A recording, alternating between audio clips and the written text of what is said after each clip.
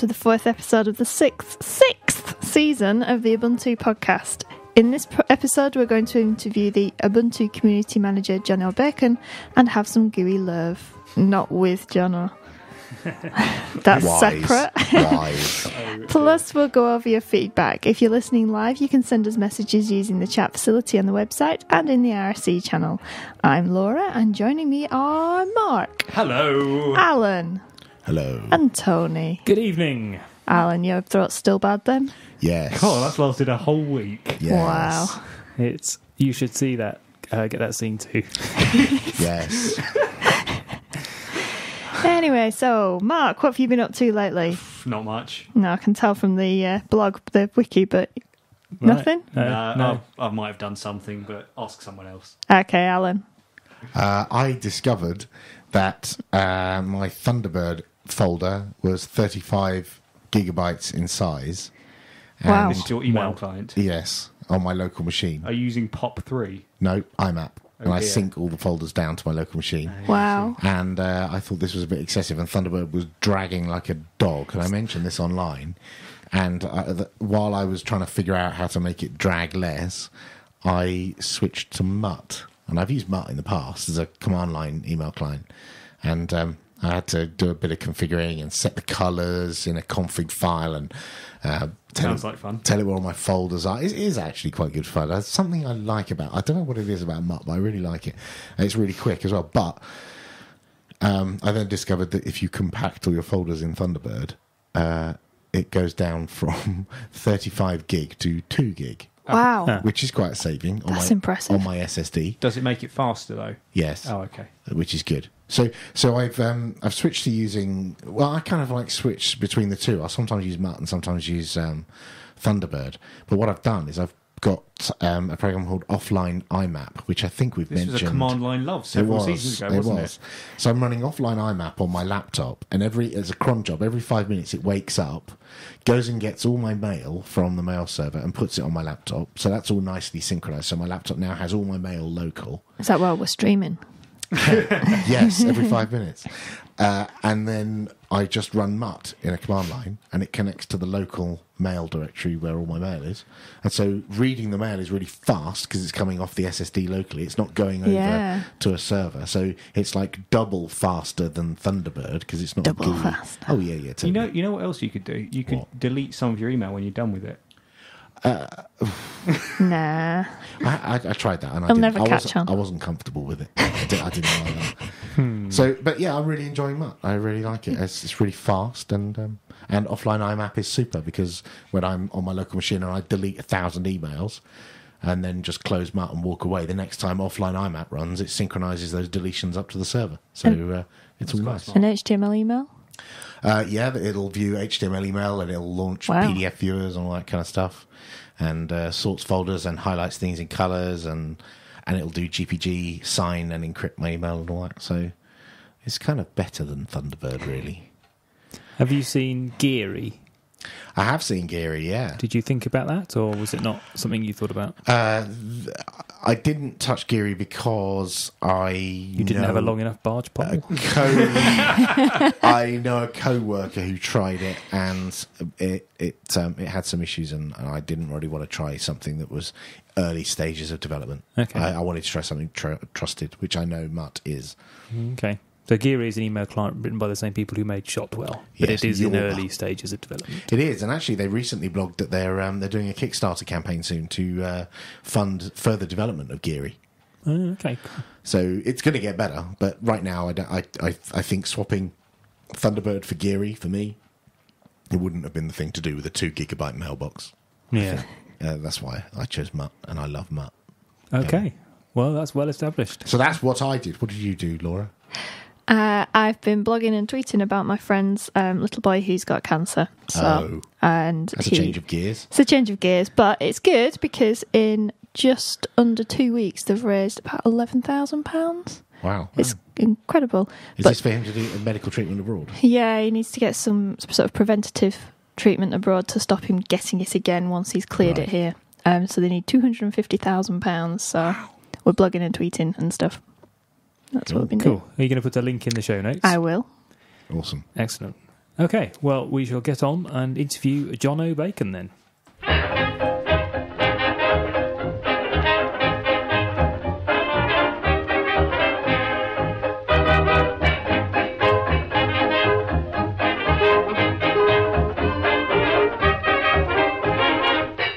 We're joined on the line by Jono. How are you doing, Jono? Good. How you doing? Yeah, not bad. How's things as the community manager for Ubuntu? Things are good. Things have been a little feisty recently, but I think overall everything's going pretty good. Yeah. Why are they feisty, Jono?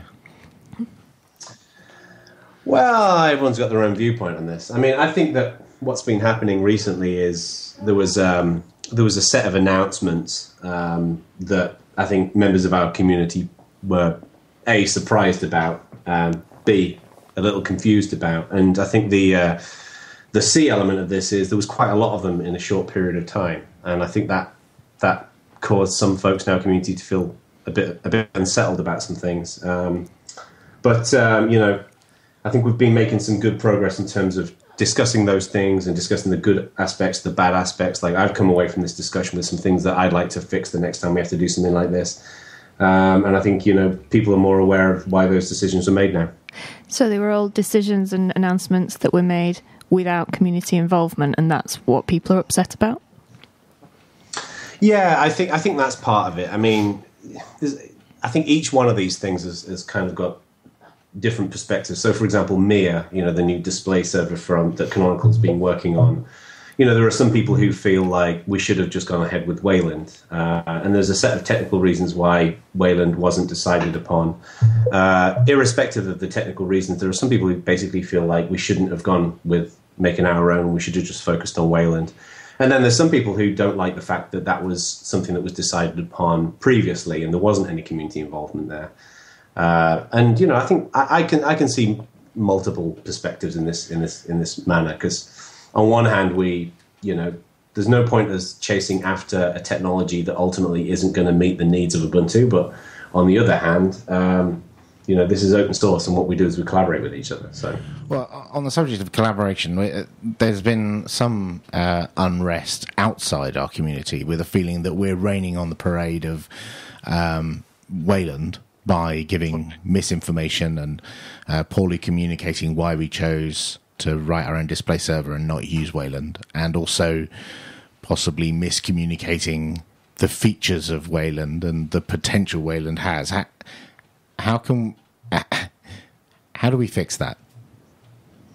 Yeah, I mean, I think there's a few things wrapped up in that. One is almost every announcement that we ever do, people say you could have done a better job with that, and I think that's true. I mean, there's always things that we can do to improve. I think the thing about the Wayland thing, and the Mir team will, I think, openly accept this, is that the way in which they presented their case was not as good as it could have been. And then, Chris Hulse-Rogers weighs in on Google Plus and just instantly provides a really nice level of technical detail that I think provided a lot of context around it. There are some people, though, who I think feel that it was a social faux pas that we decided to go with Mir. And I see things a little differently here. My view has always been, if a company or an individual is investing their time and energy into creating free software, they have every right to decide on how that's going to be built and to make that to build that to their needs. So as an example, the example I've used in the past when I've described this viewpoint is Ubuntu Accomplishments. That was something that I came up with the idea of it with and talked it through with Ak, and I did all the work in building that first prototype of it. And if I'm going to spend my time and effort doing that, then I'll make unilateral decisions about how that works. But then, then Rafal joins. But I was going to say, then Rafal joins the project, and now he's putting his time and effort into that. Now I can't make unilateral decisions anymore. It's socially required, I think, that I collaborate with him. So to me, like the idea of just building Mir, there's nothing wrong with that. But now we have to collaborate with people. Sure, but given that Ubuntu is quite a big heavyweight in the Linux open source world, we get news articles about us. We get a lot of brand recognition in mainstream press.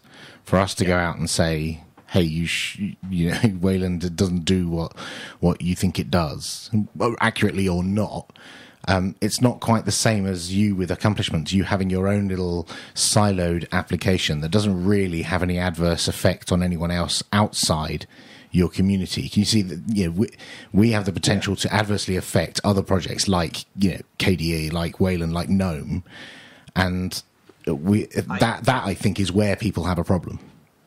Yeah, and I think that's the case, but I think that's just the difficulty of being a project that's out in the limelight. I mean, the reason why we decided not to go ahead with X and to move to something different was because it involves a lot of technical baggage that's going to restrict our growth and moving forward. The technical assessment made by the Mir team was that it's, from what I can tell, is it's not about adding features to Wayland. It's that Wayland would have features that we would want removed. That Wayland would be bigger than we'd like it to be, effectively. And that's a difficult conversation to have with a community that's already got an idea of where it's moving forward. There's no doubt in my mind that the initial Mir justification, like the spec, could have been improved. But I think that even if the idea of doing something different is always controversial. The most important thing is whether you're doing something different for the right reasons. And, it does affect other desktops. I mean, it affects, arguably Ubuntu is the most popular Linux desktop, and we've decided to build a display server, and that puts GNOME and KDE, as an example, in an interesting position. They can either decide or they can support both, and they have decided. I mean, GNOME has announced today that they're going to focus on Wayland, and KDE, the Kwin guys, basically said we're not focusing on Mir. I think that they're pretty emotional reactions to it, is my hunch here. Sure. I mean, there is an element that it feels like we're burning bridges with our partners in the open source world, like the KDE and GNOME developers. And I don't know how long that we won't accept your stuff will last. We've had experience of that in the past. Are we doing anything to rectify that, to fix that? At the moment, all I'm seeing is lots of arguments on the internet. Is there anything happening behind the scenes to fix that? Yeah, I mean, to me, the most important thing that we can do right now is, I don't think it's worthwhile getting into, like you just said, Popey, I don't think it's worthwhile us getting into a row with people about whether Mir was the right or the wrong thing to do. The most important thing that we can do is make sure that Mir is a collaborative community that anyone can participate in, and we should work hard to make sure that it's open and accessible to everybody. So if someone in the KD community does decide that they want to produce support for Kwin, as an example, then the Mir team should be open and respectful of that. To me, the best thing we can do right now is focus on building great software. I think one of the mistakes that happened here is that Mark made a commitment to Wayland years ago when the nature of Ubuntu was quite different. Back then, we were just focusing on the desktop, and now it's different with the phone and the tablet and all that kind of stuff. But literally every week since Mark said that, people have asked me, so what's going on with Wayland? So I'm not surprised that there's a certain amount of consternation around it, But, so then a flip-flop really is what it's seen as, rather than a slow trickle away from Wayland over a series of blog posts or, blueprints or UDS sessions, as you would normally say, like we're moving away from, Banshee towards Rhythmbox or something, rather than, flicking the switch and suddenly announcing a new product. And by the way, we're throwing out this thing that we said 2 years ago. I think that flip-flop, for want of a better word, is probably what's irritated a number of people. Yeah, I'd say so. And the other thing as well is there's a lot of arguing going on with people who don't really know anything about either. Like, there's a lot of people who have a perception of what Wayland is, and a lot of people have a perception of what Mir is, both of which are technically inaccurate. And also there was this kind of presumption, this kind of back-of-the-napkin presumption that Wayland is just, that's what it's going to be for the replacement for X. Whereas in reality, Wayland doesn't actually ship on anything yet. So in my mind, this is probably going to sound a little controversial, there is an opportunity here for some competition. Like, one of the best things about open source in my mind is that we don't just have Unity. We have GNOME and KDE and XFC and all the rest of them, because it creates a little competition between them. And to me, irrespective of what Mark Shuttleworth wants or what the Wayland community wants, what's going to win out is good software. Like, if Mir sucks, then no one's going to use it. If Wayland sucks, then no one's going to use it. So whoever builds the best display server that delivers the best display server experience to users, then that, to me, that's where it's going to move forward. This kind of like political arguing isn't really getting anyone anywhere. So the relationship between Ubuntu or Canonical and other projects seems to be changing and seems to be going through a bit of a rough patch, but also the relationship between Canonical and the Ubuntu community seems to be a bit up and down at the moment as well. How do you think that relationship's changed? I think it's changed in a few areas. So one is that I think Ubuntu itself has changed over the years. Like when I joined Canonical back in 2006, our community was explicitly focused on building the operating system. So it wasn't just engineering work. There was people who were passionate around the edges around that. People like in loco teams and people who are doing documentation and translations and whatever else. But these days, Ubuntu is not just a project where people are passionate about the platform. It's a product as well. It's, we want to reach out to people who don't really care about how Ubuntu is put together. They just want to write apps for it. And we've had a lot of people focusing on that. And some of the feedback since all of this kicked off, I've been just hopping onto a bunch of phone calls with various people in our community, just get some, feedback about what they think. And one of the pieces of feedback that I've heard is some people feel like with all the focus on app developers, it's as if Canonical doesn't really care about those people who want to contribute to the platform itself, which I don't think is true. It's just about, we've just been corralling our resources around focusing on that. Because at the end of the day, Ubuntu on clients is not going to be successful if we don't have apps. Like, you can make the nicest phone and tablet you want, but if people can't get the apps that they want, then it's not really worth a lot. So that's one of the reasons why we've been focusing on that. But I think part of it's that the Ubuntu isn't just this OS that it used to be. And I think that's been a bit unsettling for some people. But I'd say the other thing as well is that there's always been a tense relationship between companies and communities, and this happens between Red Hat and Fedora as well, and it's happened with Canonical and our community, where like the social expectations of what the company does is not seen as the same thing as what the community thinks it should be. So, as an example of that, like making decisions about things privately in some parts of the community is seen as a terrible thing. Whereas sometimes you need to make those decisions to move something forward. So, for example, the big splash, the fact that Ubuntu Phone wasn't shared previously, and then there was the big splash, was actually really beneficial in terms of getting Ubuntu on CNN and on Engadget and places like that. But it frustrated some members of our community, and I can understand why. Would it be fair to say then that the relationship that Canonical wants to have with the community is closer to something like the Photoshop community, for example, where people are very committed users and want to help enhance the community and provide mutual support, but isn't able to fundamentally contribute to the direction of the software? I don't think so. I mean, I can see how it might be perceived as that way. I think the challenge here, and this is probably going to sound a little bit egotistical on behalf of Canonical, but I think what we're doing here with Ubuntu is really genuinely, it's not really been done before. Like we've always had Linux distros who've really good Linux distros who've produced an easy to use experience for a particular demographic of people, such as, I think it's probably safe to say that Fedora primarily focuses on Linux enthusiasts. The same thing with Debian. Whereas what we're doing with Ubuntu is we're really trying to get to that mass user adoption kind of thing. And that's resulted in a series of difficult decisions that we've had.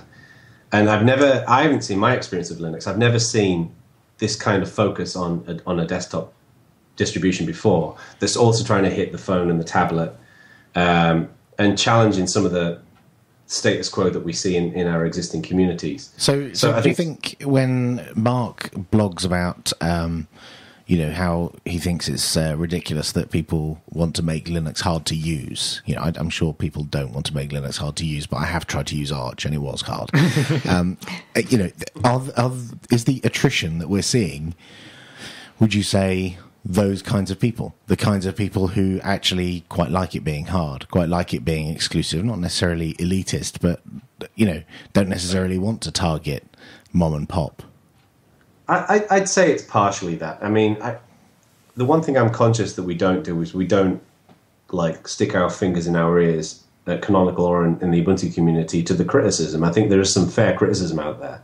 Like a good example is a member of the IRC team said, you announced the phone and we got a ton of questions about it and we had no idea how to answer those questions. And that's my fault. I should have helped to put together, some more information for our local teams and our IRC community and some other parts to help better prepare them instead of just presuming that just my team's going to get all the questions and Canonical's, marketing side. But there are definitely, to me, there's a demographic inside of the Linux community that believes that Linux should be the domain of people who are technically experienced. And I fundamentally disagree with that. To me, that's not what free software is about. It's about making technology that anyone can use. And I think Mark kind of pushed up against that and basically said, those people who want Ubuntu to just focus on Linux enthusiasts, they're not going to be happy. And I think that's a pretty fair statement. It seems clear that Canonical is trying to do something very clever with the integration of Ubuntu across the different platforms, and it is a very difficult technical task. Right. Does that mean that things like the Community Council and the other community structures that were put in place and the technical board and that sort of thing, do they even have a role anymore? Yeah, I think they do. I mean, it's weird because the Community Council and the Technical Board, as an example, have generally been pretty reactive governance structures. So the Community Council and the Tech Board don't tend to go out and actively lead and say, we should move Ubuntu in this direction or this direction. The Community Council does do some leadership in terms of, we should refine our membership processes or this, that, and the other. But it's generally very focused on the nuts and the bolts of how our community works. But most of the work done by those governance groups is in response to something. One thing that I think we need to do, and this was actually at a call yesterday with some members of the Community Council, one thing that we're going to be putting in place is a regular meeting, probably on a Google Plus Hangout, where we have a member of each of the different governance boards, and I'll probably be there from my team, where the community can just raise topics that they feel are challenged in our community right now, and we can just discuss them. I think one of the problems that we have right now is that we don't have a good forum in which we can get our leaders together to solve these kinds of problems. That used to happen. It used to be that people would turn up to community council meetings, IRC meetings, and basically ask random questions of Mark and whoever else was on the CC. It does feel like there is a greater separation between those governance structures and the world at large. That's definitely changed. I think so, and I think there's a ton of things that we can do to improve the situation. I mean, I know that this last week was pretty demotivating for some members of our community, but I think one thing that people, as far as I'm concerned, if you're a member of the community and you're interested in working on a project that's run by Canonical, such as Mir or Ubuntu Touch, you should expect that you can collaborate on that project and everything is done out in the open. As far as I'm concerned, as far as Rick Spencer's concerned, the VP of Engineering at Canonical as well, there's always going to be some private projects at Canonical with customers and whatever else, but those are the exceptions to the rule. Everything should be done out in the open. And one of the things I'm working on right now is working with our engineering managers and tech leads to help grow that and continue that culture. But then the other thing is we can work better as a community in how we solve these kinds of problems. And I think that's what we need to do in moving forward. And then just also kind of open up the feedback loop. One of the things that, and I hold myself responsible for this, is that, we used to do surveys more often just to get feedback from people about what's working well, what isn't working well. We haven't done one of those for a while. And I think one of the reasons for that is just everyone's been so busy. And I was chatting to someone about this yesterday, that I saw this brilliant video on YouTube of John Cleese from the Monty Python crew doing a talk at like an innovation conference where he was talking about how to be creative. It's really good, and he basically says, when you're just really busy all the time and you're constantly replying to emails and in meetings and whatever else, it gives you less chance. It gives you less of an opportunity to be creative and to kind of look at the bigger picture. And I think that's one of the things that we've been suffering from a little bit in Canonical, that we're so busy, like down in these details, that sometimes it's good to step back and think about how we can creatively solve problems. And that's going to be my goal moving forward. Right. So. Okay. Thank you, Johnny. I realise we've taken up quite a bit of your time, and you've got one of your famous video Q&As coming up in 5 minutes. So we'll let you go. Thank you very much for joining us, Johnny. Yeah, cheers, And, Johnny. Cheers. Thank you. Good luck communitising the community. Yeah.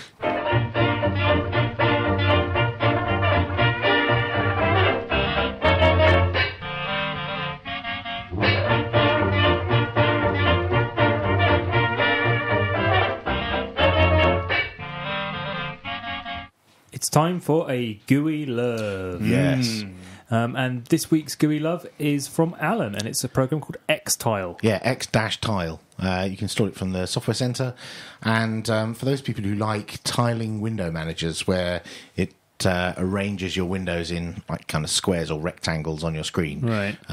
And brings you some, very specific order to your desktop. It's a nice little add-on. It'll sit in your indicator area, and you can bring that little menu and then just instantly rearrange your desktop to have everything lined up nicely. Okay. Either like in a square, so you can have like 4 windows, split screen, or you can have just a horizontal split with one app at the top and one at the bottom. It just makes it easier than rearranging your windows all over the place yourself by dragging them to certain parts of the screen. You just like press one button and bam, it rearranges them all. It's quite nice. Windows 3.11 used to have a similar tile option. Yeah, it had tile all windows, didn't Yeah. it? That was the only option, but this has got lots more options than that. I mean, it's very old and it's been around for a while. But it still works okay with Yeah, it Unity. works fine. I installed it on mine just because I had a bunch of terminals on my screen and they were kind of all overlapped all over the place, and I just wanted to have them all, in an ordered, structured way. Right. So I just went, tile them now. And I actually found this via Software Centre, the recommendations thing down the bottom. Oh, it was yeah. just like a random app. I thought, oh, what's that? Click on it. Something new. Wow, there we go. Yeah. So Xtile. X-Tile. X-Tile. Yeah, rolls it's very off the tongue, important. in the Software Centre. And that's this week's GUI Love.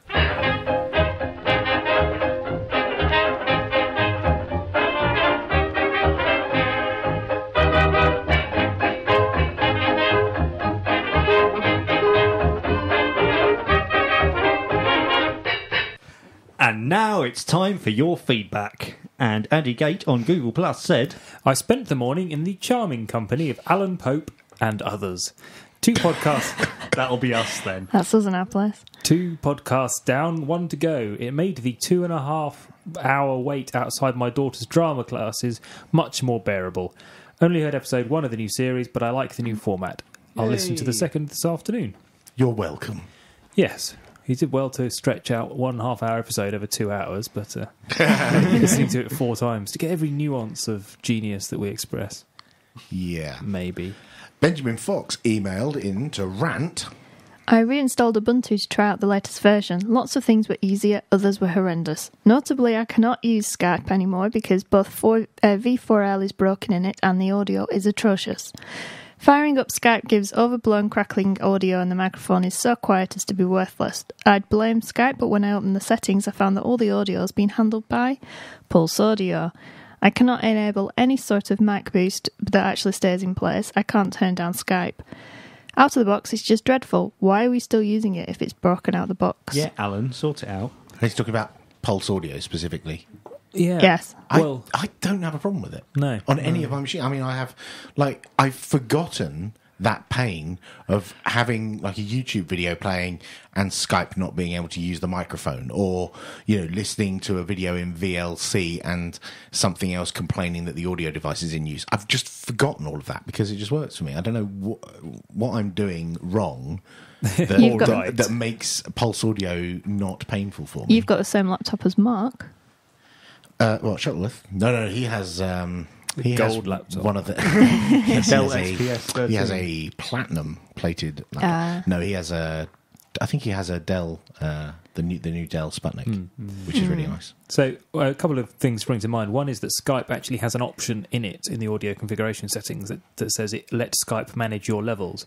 And if you're finding you have a setting that isn't sticking around, that will be because Skype is trying to adjust it. So if you uncheck that option, then it might allow you to adjust levels in the Mixer app and them stick around.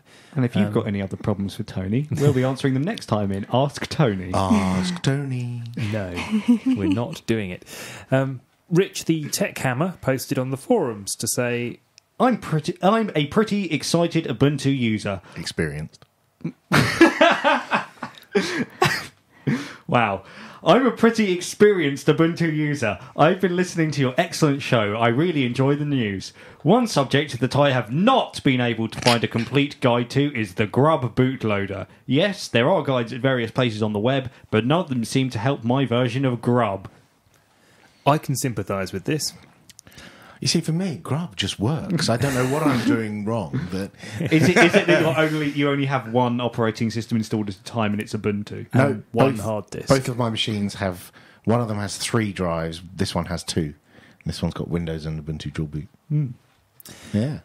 I think there is a lack of very good documentation for Grub 2 at the moment. Its configuration is much more complicated than it used to be. It is. It's kind of, I can forget wherever the config is every time. There's Google a GUI tool called Grub Customizer, which I've used for a few things like changing the background and fiddling with the menu options. That seems to work. Well, there we go. Excellent. Grub Customizer. Excellent. Probably with a Z. Laura, what's next? David Bashir's asked us. Once upon a time, Palimpsest came in Ubuntu. Then Red Hat changed its name to Gnome Disks and muted it for all eternity. I've spent countless hours looking for a PPA to install Palimpsest on QuickQuack, but to no avail. What can I do? There were just lots of words in there that I didn't understand. Okay, let's take this one piece at a time. What is Palimpsest? Palimpsest is the disk utility. It's the thing that lets you see what the smart errors on your disks are. It lets you format disks, partition disks. It's like gparted, but a nicer looking thing and not so scary. It even lets you set up RAID arrays and stuff. It's quite comprehensive. But the developer David Zuthan, I think, works for Red Hat, and he made some UI changes, and they renamed it from the hideously named Palimpsest to disks. Gnome Disks. Yeah, it's just called disks. Right. Is that what we see in the dash if we go in search for disks Yeah, if you just type disks. Disks. to partition a disk or whatever? I thought it was disk utility or something. Yeah, Yeah, disk disk utility. is that the same thing or is Yes. that different? Okay. It basically shows you a view of each of your disks, and they could be internal or they could be USB disks or whatever on the left-hand side. And when you click on one, you get a window on the right. And David's point that it's been neutered and simplified or dumbed down or whatever, I'm not sure you'll ever find a PPA with Palimpsest in it, because that's basically an old version of disks. Yeah. And you're effectively just going back a version. I mean, someone could get the source for Palimpsest from an older release and rebuild it for a newer version of Ubuntu, but it'll be unsupported and you won't get bug fixes, and There's a chance it won't work with newer devices. it might eat your kittens or something, you know. Disk seems pretty comprehensive whenever I've used it. So I've been It's interested really to know. nice. You probably don't want to be using unsupported software when you're partitioning your hard drive. Live life on the edge. Use DD.